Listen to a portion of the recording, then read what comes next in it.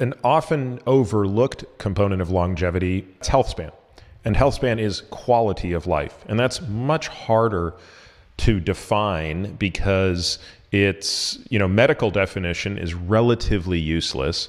The medical definition of Healthspan is the period of time for which we are free from disability and disease.